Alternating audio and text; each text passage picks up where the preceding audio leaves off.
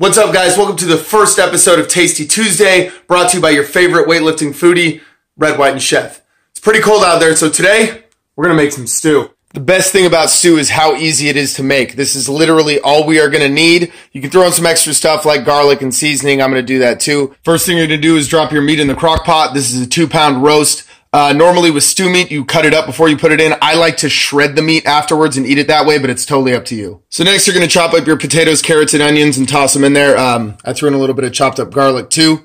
The cool thing about stew is that you can manipulate it based on your goals. So, if you want higher carb, you can go extra potatoes. If you want lower carb, you can throw in less potatoes or even sub potatoes for something like celery if you're one of those weirdos that likes eating crunchy water. Last thing to do is add in the beef stock. I put 4 cups in for a stew this size, and I threw in some chili powder for a little bit of heat.